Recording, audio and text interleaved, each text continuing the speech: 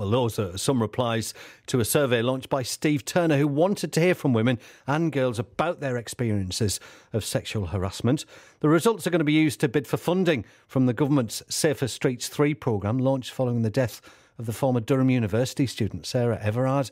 Well, Nikki Harkin is the CEO of Arch North East, who supports survivors of sexual violence. They actually helped to launch the survey, and this is what Nikki told me earlier. Unfortunately, it's lots of women and girls' reality, and over 86% of young women aged between 18 to 24 said that they'd experienced sexual harassment in public spaces. That's a massive number, and what we're seeing from this local survey is a very similar experience coming forward from women and girls on Teesside. The majority of the people that we support will have experienced violence in the home, in a domestic context, or involving family members or close acquaintances and friends. That's the reality, that the stranger type offences are rare. They're not the norm across Teesside, so we wouldn't want people to feel fearful in the respect of those kind of real serious violent crimes are a common occurrence.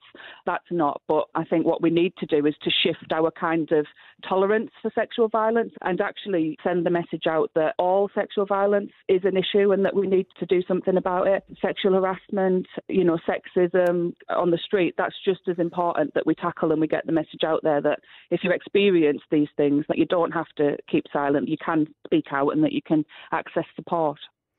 Well, the new Police and Crime Commissioner for the Cleveland Force is Steve Turner. He's listening into that. He's live with us on BBC Radio Tees. Morning, Steve. Morning, Neil. Hiya. Are you settling into your role, first of all? It's been really good. It's 4 weeks tomorrow. It's been interesting, it's been exciting, and there's lots to do. Yeah, including this. I mean, you launched this survey. Just explain why you decided to do that. So basically, this landed on my desk week one. The opportunity for us to bid for funding from the Safer Streets pot. There's £45 million the government's put into that. And whilst in Safer Streets 1 and Safer Streets 2, we've looked at inquisitive crime or high street crime and things like that, this is particularly aimed at women and girls who can often feel vulnerable in the nighttime economy. And for that, I wanted us to consult and sort of say, right, well, where are our hotspots and where are our problems? What would make women feel scared? Because we're the best will in the world. My experience of a night out, your experience of a night out in our towns and villages just will be very, very different. And this is what I wanted to understand. And then when we get that information, it will really help us put in an informed, structured bid that will give us the best possible opportunity to do as much as we can to help people. And Steve, 750 women already have responded so far. What's flagging up? What sort of things have you identified in the survey, the areas of main concern, for example? I think the first thing I'd like to say, so 750, I'd love to see a lot more. The survey runs till the 11th of June, and the link for that can be found on my website, on my social media. And the more information we can get, the better informed we will be. But some of the things that are coming up, I think that there's a high proportion of women go out on a night and sort of almost take it for granted now that there will be whistled at, there will be cat calls. If a man approaches them in a bar and they politely say no, then suddenly that turns into an abusive conversation. And that if you then leave in a bar after that, and these are the things that are coming out, you can feel quite vulnerable because of that. Saying they don't like to get taxis on their own. But then we've got a high proportion of young women, especially, that sort of walk home from our towns and on a night, and those are the routes that we want to look, whether it's walking past a park or walking down an alley. And I know where I live in Redcar, the high street is really well served, and there's very few incidents that would relate to this type of thing in Redcar High Street. But if you want to walk out of the town and you want to walk back to some of the estates, then those routes just aren't covered. And there are some pretty obvious routes where it's unlicensed taxi drivers pitch up and things like that. It's quite easy to think, I've still got a mile to walk home, or I'll jump in this car that's offered me a lift. Have you been shocked by some of the things you've read already, Steve? I have, if I'm honest. I'm a father of three boys, so I've got to be honest.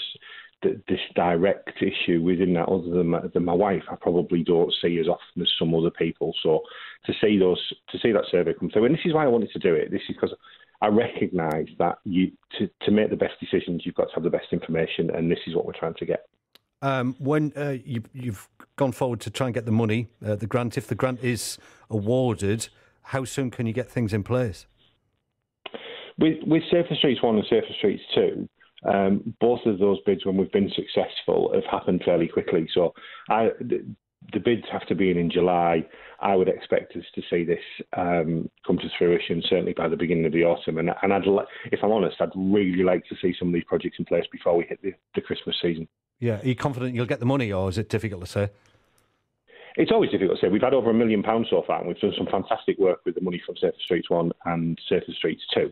And we know when we get the money, we're in a good position to do good things with it. So I think we'll put in the best possible bid. We're already ahead of some of our counterparts in the fact that we've been running the survey for 3 weeks now. Others up and down the country have only just launched their bids and whatever. So we will have the best possible bid going in.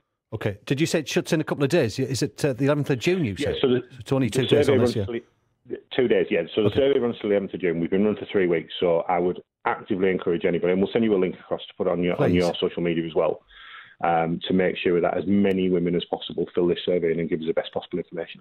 Brilliant. Thank you for that as well. We've got it as well this morning, which is smartsurvey.co.uk/feeling so...